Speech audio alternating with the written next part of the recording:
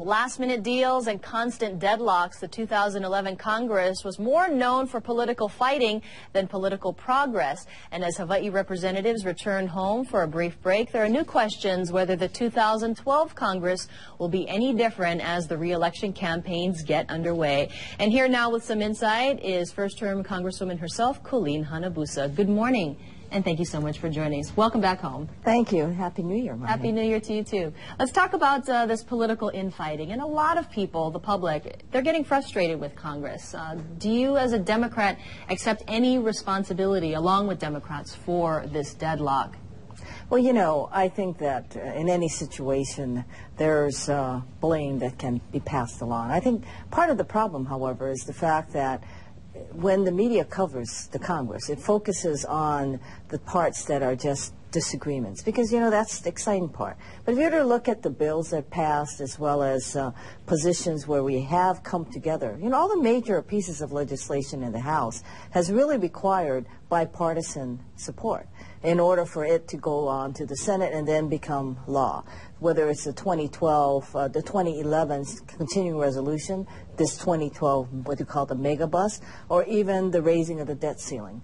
You know, all of those things needed both Democrats and the Republicans to get together, because the Democrats and Republicans have people on the positions are so set that they will not vote for it for different reasons, but they end up voting no together. Civilbeat.com, our media partners, they did this poll, and you know a little bit about that poll because they asked you some questions about it. But they basically asked people, who do the Congress members work for? Do they work for donors or do they work for the people? And more people said that they work for donors. What did you make of that poll? You know, I think that that is a lot of the sentiment. And you know, a lot of the polls are self-executing. In other words, people who respond have very strong opinions about it as well. So I think that that's not a surprise. And it isn't because I think that anyone gives them an indication, but a lot of it is because when the media covers, or there is a coverage on a particular topic, it usually sort of supplements and enhances their views of how negative it is in any legislature, whether we're the state legislature or in Congress. That's always the image. That's why our approval ratings are unfortunately so low. Let's talk about former Congressman Charles Dejoux. The tables are now turned. You're the incumbent. He was the incumbent. You defeated him. He's now on a military deployment, so he's in an unusual situation right now in that he cannot criticize the president. What is your campaign doing about Charles Dejoux? We are running on our record, and you know, I'm sure that everyone in Hawaii, along with myself, we hope for his safe return, and also those who are in his unit that are serving. And I think that that's not something that we're discussing. I mean, when the campaign starts, we hope that the campaign is on issues and that we can debate those issues as the people of Hawaii deserve it to be debated. But for right now, our campaign will focus on what I'm able to do in Congress, my views, and answer any questions that constituents may have.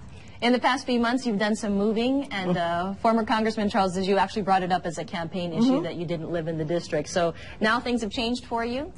Well, it doesn't. It's sort of ironic because the new reapportionment would have put me in the district anyway. But my promise was to move in the district, and yes, I am. And as I was telling you off camera, I'm getting used to 5 minutes to downtown.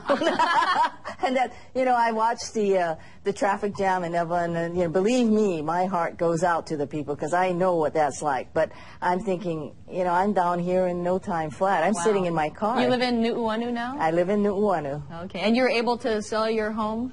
Yes, I was able to sell my home, and we're very fortunate in this market to be able to do that.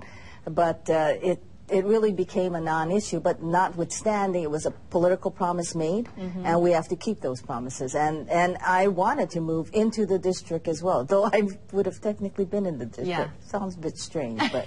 Well, Congresswoman Colleen Hanabusa, thank you so much for joining us this morning. Thank you for having me.